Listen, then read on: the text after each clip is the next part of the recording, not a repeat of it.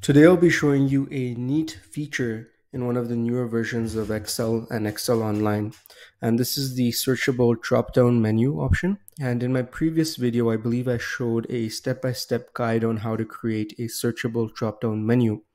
But with this newer feature, there's no need for any work at all.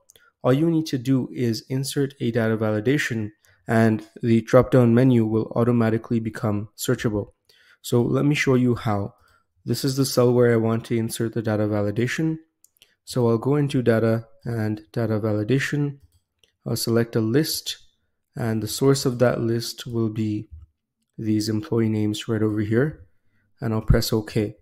And as you can see, I can select from an employee name. Now, what's interesting is that I have to do nothing else at all. So if I want to select Amelia, for example, I can simply write AME and it automatically filters based on who I'm writing.